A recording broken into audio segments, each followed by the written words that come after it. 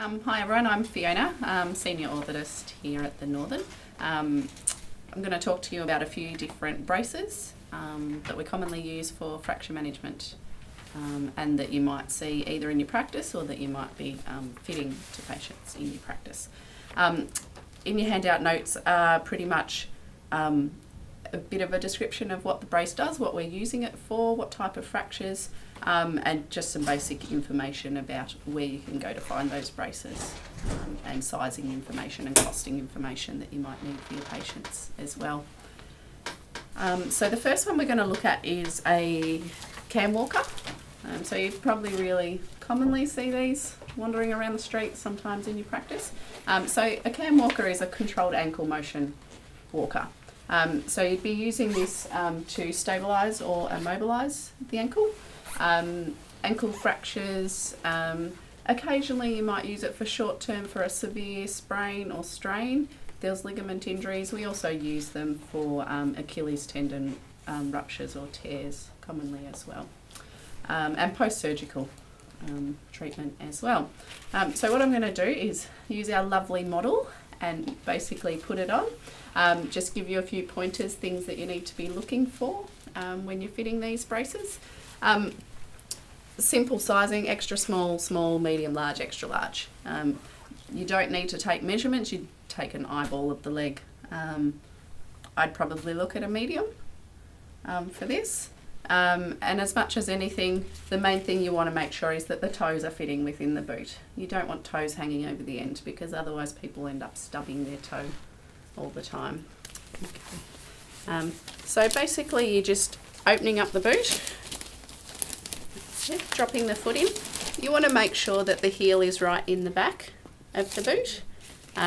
Close over your liners, and the liner is purely there for padding and protection of the leg, so this doesn't need to be tight. The straps are what actually immobilises the foot and the ankle within the boot. We usually recommend you start, and you tell your patients to start with the ankle strap because that's the one that holds the foot down and back within the boot and stops any dorsiflexion or plantar flexion of the foot. So you secure all your straps.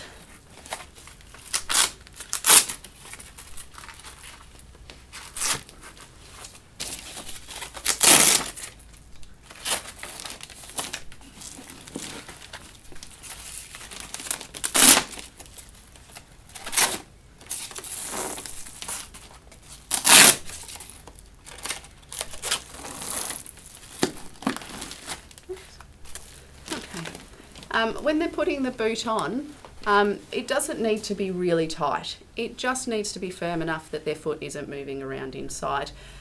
The arms on the boot are like levers, so if you do it up really, really tight, it just ends up uncomfortable for the patient. It doesn't need to be really tight to immobilise well. The most important one is the bottom ankle strap there.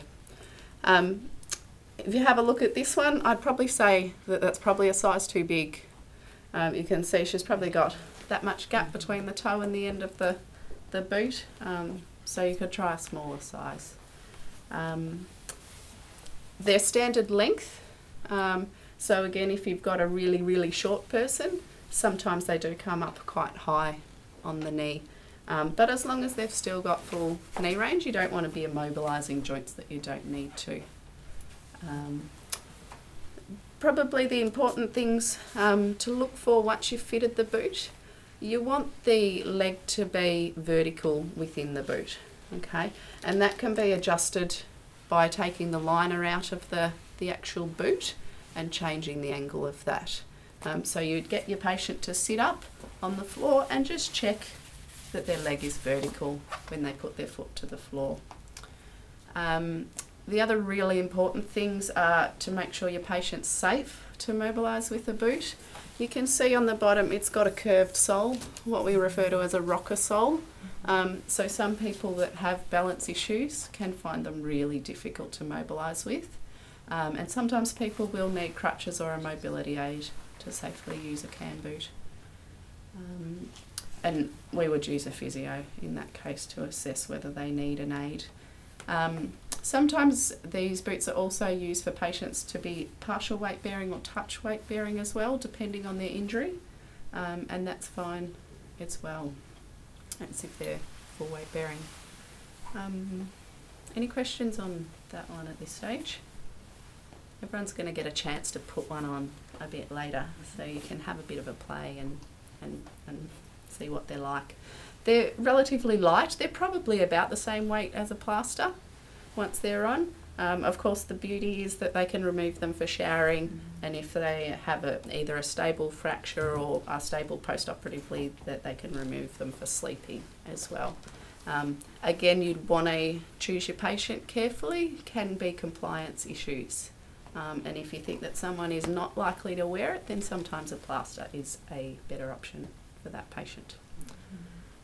You're looking at about $50 to buy one of these boots wholesale. So if you're getting one in for a patient, that's the rough idea of price you could give them. Yeah. They are single-use items. Everything I'll show you today is a single-use item, so they can't be reused from one patient to another. All right, we'll keep going. Might be a bit of noise, but we'll see how we go.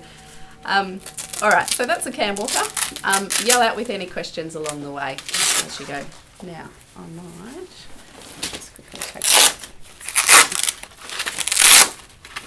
So do they come in different foot sizes, or is it small, medium? Yeah, so the small, medium and large change in both length in the foot and the length overall of the leg. Yeah.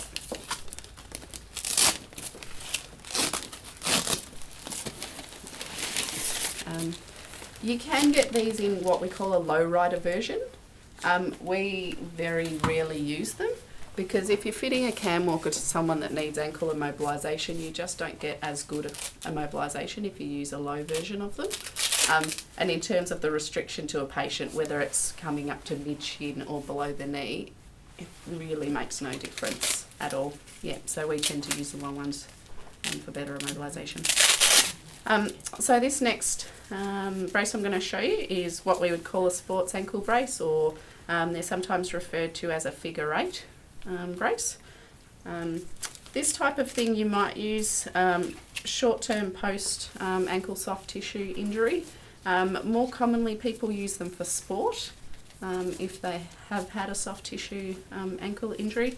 They have plastic stays in the side which provide some resistance to ankle inversion and eversion, and when you put them on and do them up tight, they do also restrict plantar flexion and dorsiflexion slightly, but these would pretty much be used for sports use as well. Again, they're just sized a small, medium, large. And on the packets of these, they'll usually have a shoe size to give you an idea of which size you're looking at.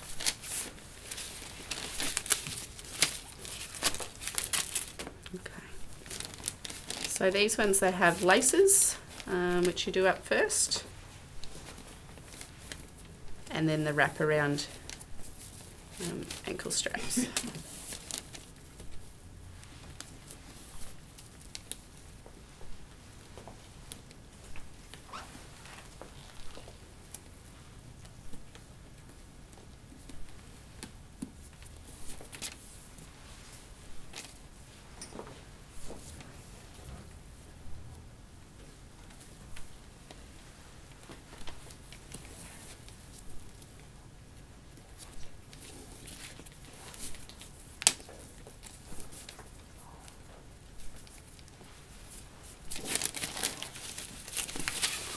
Okay, so once you get to the straps, this is where they get their name of figure of 8. They wrap around under the foot and secure on the outside of the ankle. Once they're on, they're pretty restrictive. Really common for netball players, particularly people that don't want to tape if they have sensitive skin or that sort of thing. I've used one of these on and off for about 10 years. Playing netball. Every time I sprain my ankle, I wear it again for a while, and then I get sick of it, and then I sprain my ankle again, and I go back to using it for another 6 months. But yeah, they're not designed to be worn day in, day out. Basically, like Caitlin said, if you're immobilising soft tissue for a long time, you can end up with more issues than the protected mobilisation. Would you not need a slightly larger size runner then if you're going to have this on underneath? Because I don't think I could get my tennis runner over this. They do take up a bit of extra room, Yep. so sometimes you might need to put a thinner inner sole in the bottom Yep. of the runner. Sometimes you can get away with just loosening the laces right off. Okay. Yeah, I have to admit I found that once I'd used it for a while I had one very stretched shoe and one firm shoe. Okay. The next one we've put in the handout is what we call a stiff-soled shoe, and these are tended to used for either stable foot fractures, metatarsal fractures, sometimes toe fractures, and we also use them a lot in diabetic patients that need protection or offloading of particular areas of the foot. They're basically immobilising the joints of the foot, much more than a regular shoe will do. You can have a feel of it later. It really is a stiff sole. You get no movement of the sole at all. Again, your basic sizing, extra small to extra large, and you're looking at about somewhere between $10 and $30 for one of these. So for someone that had a metatarsal, uncomplicated undisplaced metatarsal fracture, something like this would be a perfect option. The second shoe we've put on the list is what we call a plaster shoe or an overshoe. If you've got patients that are in a walking plaster, then something like this can be really helpful just for protecting their plaster and stopping them from wearing through the soles. Again, it's got a rocker on the bottom, so just making sure that your patients are safe to be walking with a rocker-soled shoe. How much are they? They're about the same, $10 to $20. Yeah. Okay.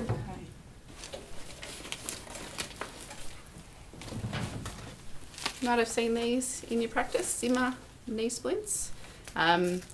Basically using these for immobilisation of the knee, so it might be if someone comes in with a suspected injury and you need to immobilise them for a short time until you can get some imaging done or some more tests done to confirm an injury.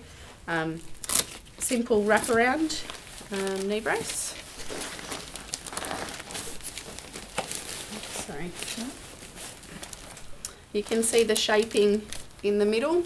You're looking at that lining up with the patella of the knee. Again, they're just a simple wraparound and secure your Velcro. The other thing, sometimes these are used for patella fractures that might need, again, short-term immobilisation but no surgical or other treatment. And they're something that you could easily keep in your practice if you're having people come in with suspected injuries as well. You're looking at around $50 for a Zimmer.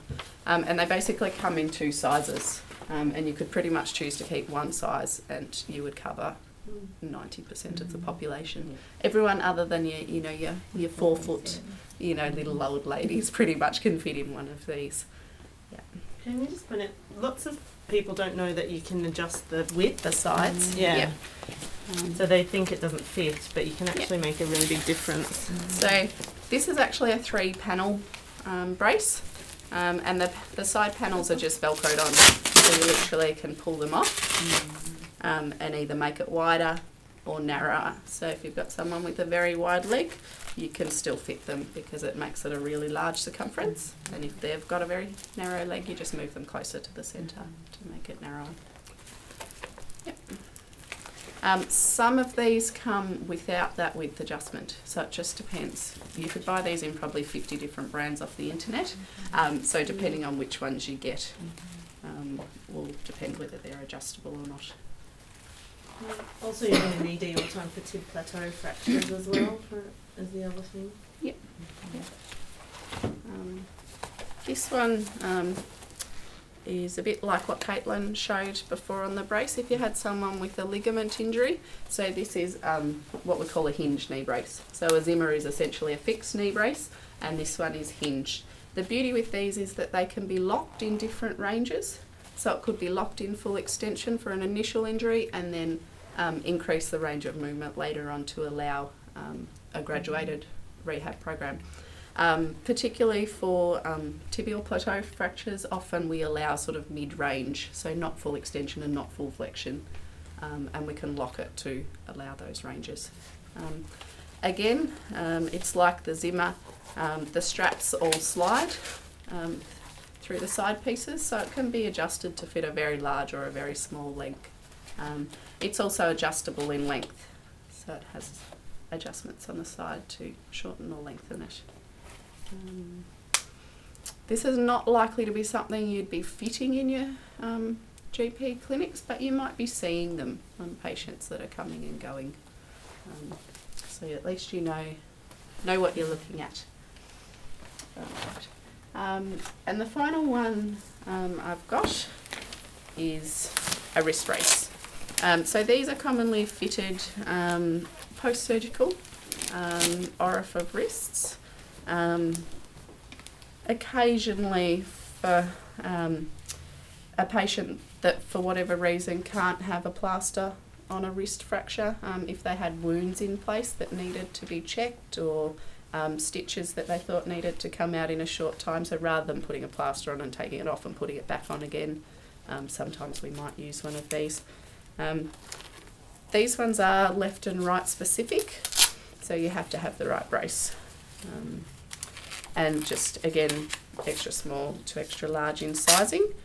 And the sizing for these pretty much just adjusts the circumference. So this one I've got basically adjusted as small as it can go, so a smaller size would actually be better. You can also get these with the thumb immobilised as well, which we sometimes use for fractures in the base of the thumb, whereas this one we would use more for a wrist injury. We don't often would put a soft tissue injury in these, again because it's immobilising them. So these would be pretty much restricted to a fracture or a post-surgical use as well. Alright, any questions on any of that? No? Who wants to try them on? Everyone. Yep. Alright, so what I might do is just put a few out on each bed, and you can all have a go being the patient and being the clinician, and try them on and have a walk around in the cam walkers, see how they feel. You know, just think about what sort of advice you might be needing to give your patients and that sort of thing.